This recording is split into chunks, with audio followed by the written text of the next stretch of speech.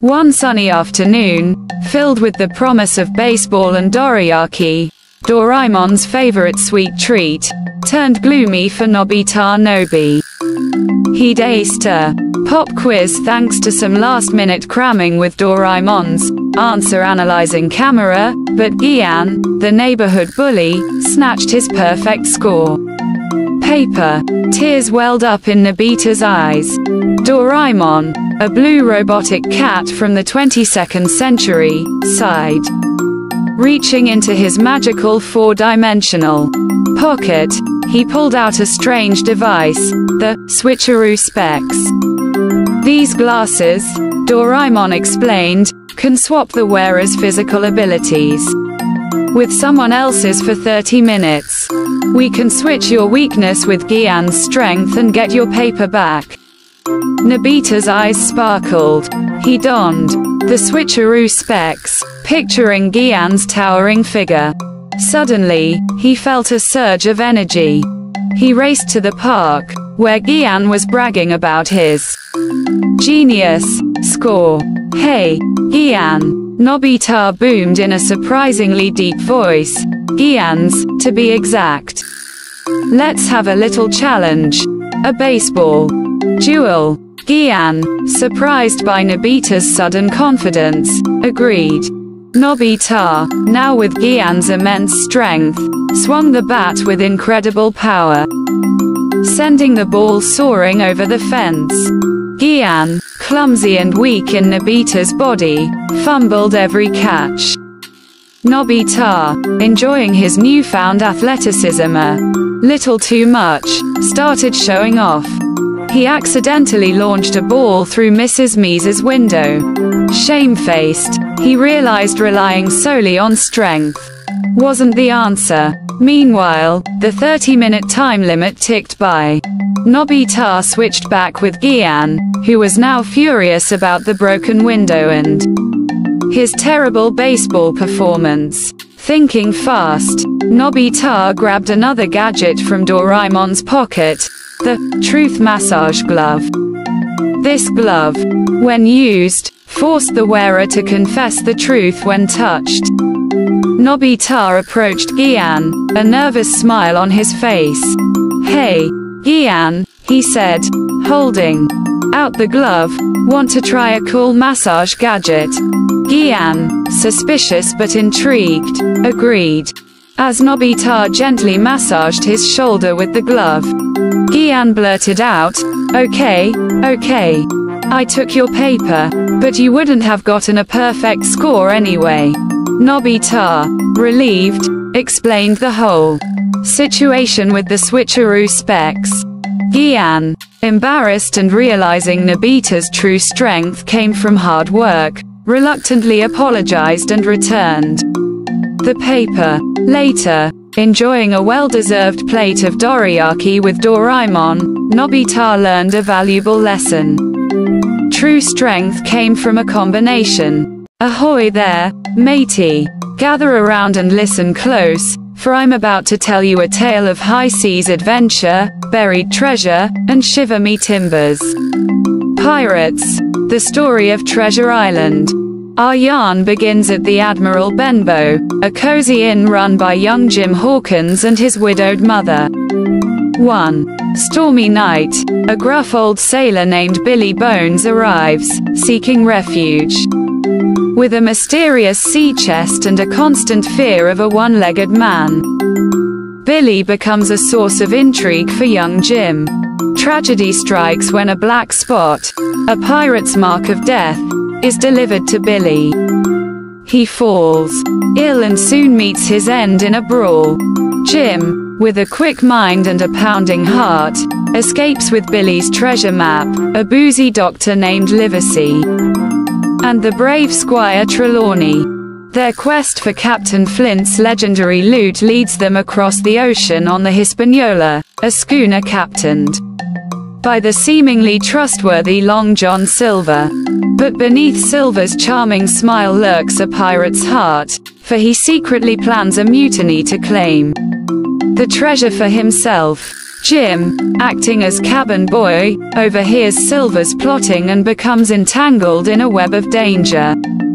When the Hispaniola reaches the treacherous treasure island, Jim sneaks ashore and encounters a marooned sailor named Ben Gunn, who offers cryptic clues about the hidden riches. Meanwhile, the Hispaniola's crew erupts in mutiny, leaving Captain Smollett, Dr. Livesey, Squire Trelawney, and Jim to fight for their lives. Jim, with his youthful agility and newfound resourcefulness, becomes a thorn in Silver's side, leading the loyal crew on a desperate struggle for survival. As the hunt for treasure intensifies, the group faces treacherous swamps, booby traps, and the ever-present threat of Silver's pirates. Jim, relying on his wit and courage, outsmarts his enemies and navigates the dangers of the island, ultimately leading his comrades to the hidden treasure cave.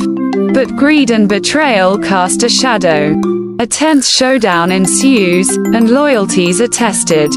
In the end, in a cozy burrow beneath a towering oak tree lived a family of fireflies. Pip, the youngest, wasn't quite ready to shine like his older siblings. Their twinkles illuminated the night, guiding lost creatures and painting the meadow with a magical glow. Pip, however, could only manage a faint flicker. One evening, feeling left out, Pip confided in Luna, a wise old owl who lived in the oak. "Don't worry, little Pip," Luna hooted softly. "Your light is unique. It might not be bright, but it could hold a special magic." Pip's tiny heart flickered with hope. "What kind of magic?" Luna smiled. "The magic of finding things lost in the dark." Pip spent the next few days practicing his little flicker. He'd light up fallen leaves, helping lost beetles find their way back to their trees. He'd guide lost ladybugs back to their ladybug clusters. One stormy night, the wind howled, and rain poured. Pip peeked out of his burrow. A baby robin had fallen from its nest, chirping in fear. The nest was high in the oak, and the rain made climbing impossible for the other fireflies. But Pip's small light could pierce the rain. He bravely flew up the oak, his tiny flicker leading the way. He found the shivering chick huddled on a branch, cold and scared. Pip, ever so gently, nestled against the chick, his warmth chasing away the chill. The chick, comforted by Pip's light and warmth, chirped happily. Hearing the sound, Mama Robin swooped down, her worried chirps turning into relieved caws as she saw her chick safe with Pip. The storm passed, and a rainbow stretched across the sky. The other fireflies gathered around Pip, their lights brighter than ever. "Pip, you're a hero," they buzzed excitedly. Pip, his little light glowing proudly, finally understood Luna's words. His unique light wasn't just for finding lost things. It was for finding the kindness that shines brightest in the dark. From that day on, Pip became the nightlight of the meadow, a reminder that even the smallest light can hold the biggest magic. Nestled within the peaceful Valley of Peace, nestled beside Mr. Ping's noodle shop, was a hidden training ground. Here, under the watchful eye of Po, the dragon warrior himself, a new generation of kung fu masters were taking their first wobbly steps, the Jade Cubs. This wasn't your typical training ground. Forget intense drills and bone-crushing exercises. The Jade Cubs were little, barely taller than a dumpling steamer. They were Bao, a boisterous red panda with a boundless supply of energy, Nuohan, a shy but focused lesser panda, and May, a quick and clever raccoon kit. Their first lesson, not mastering the crane style or the Furious Five's signature moves. Today, Po was teaching him the most important skill of all. Noodle serving. Balance is key. Young cubs. Po boomed, wobbling a giant tower of noodle bowls on his belly. Bao, Mei, and Nuohan watched in awe, their tiny bowls trembling in their paws. Suddenly, disaster struck. Mr. Ping, rushing out of the shop with a tray of dumplings, accidentally bumped into Po, sending the noodle tower crashing. Noodles scattered, broth went flying, and the jade cubs yelped in surprise. Dejected, the cubs looked at the mess. Po, ever the optimist, chuckled. Don't worry, little friends. Even the dragon warrior has noodle fumbles sometimes. Today, we learn from our mistakes. Thus began Operation Noodle Rescue. Bao, with his panda strength, gathered the fallen bowls. Nuohan, known for his careful paw work, used chopsticks to meticulously pick up stray noodles.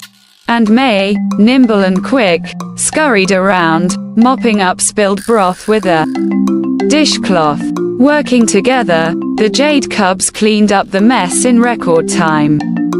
Mr. Ping, impressed by their teamwork, offered them a brand new batch of noodles to serve the hungry customers. As the cubs balanced trays of steaming noodles, their confidence grew. They learned that Kung Fu wasn't just about fighting. It was about discipline, focus, and helping others. Suddenly, a loud commotion erupted from the street. A group of mischievous monkeys were swinging on the noodle shop's awning, stealing dumplings. Po grinned. All right, cubs. Time to put your skills to the test. The jade cubs, fueled by excitement and a dash of righteous fury, used their newfound balance and agility to dodge the monkeys' playful swipes. Bao used his strength to block a flying dumpling. Mei used her speed to trip a monkey up, without hurting him.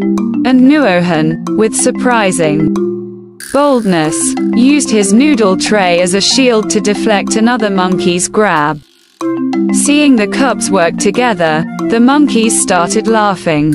They realized these little ones weren't some pushovers. Soon, they were playing a friendly game of tag with the jade cubs, swinging through the town square with joyous shrieks. News of the jade cubs' bravery spread throughout the valley.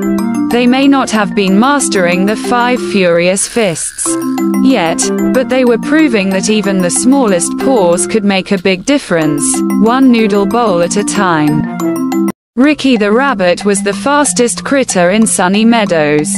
He could zoom past dandelions, outrun butterflies, and leave dust trails behind him. One sunny morning, Ricky was bragging to Timmy the turtle. Look at me, Timmy. I'm so fast, I can be at the sunflower patch and back before you even take one step. Ricky boasted, twitching his whiskers. Timmy, munching on a juicy clover, just smiled. Speed isn't everything, Ricky. Slow and steady wins the race, you know.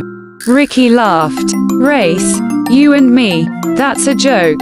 I could run circles around you. Timmy, unfazed, challenged. Why not prove it then? Let's race to the big oak tree at the edge of the meadow. Ricky, confident in his lightning speed, readily agreed. They set a starting line by a ladybug's house, and with a chirp from a cricket, they were off. Ricky shot forward like a furry rocket. He zoomed past wildflowers, hopped over streams, and was halfway there before he stopped to take a breath. He looked back, expecting to see Timmy far behind. But, to his surprise, Timmy was closer than he thought. The little turtle was steadily plodding along, never stopping, never getting tired. Ricky chuckled. He's so slow, I can take a quick nap and still win. He settled under a shady mushroom for a snooze. Meanwhile, Timmy, with his slow and steady pace, kept moving. He didn't stop for breaks or distractions. Inch by inch, he got closer to the oak tree. When Ricky finally woke up, feeling refreshed, he saw something that made his whiskers twitch in panic. Timmy, the slow and steady turtle, was already reaching the finish line. By the big oak tree, Ricky scrambled to his feet and dashed forward, but it was too late.